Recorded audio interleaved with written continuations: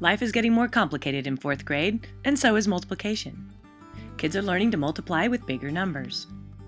1,638 times 4, and my answer is 6,552. Not only can 4th graders solve these problems, but they can also talk you through their calculations to show you they understand. 56 just like that is too hard. And so I did 30 plus 5 times 50 first, and then 4 times 6, and then 30 times 6, and then 4 times 50. Kids will learn a variety of strategies for solving these bigger multiplication problems. The strategies they use probably look different than the ones you learned.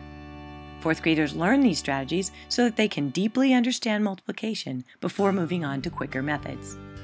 The key is that they can solve the problem easily and get the right answer. Plus 1 equals 408.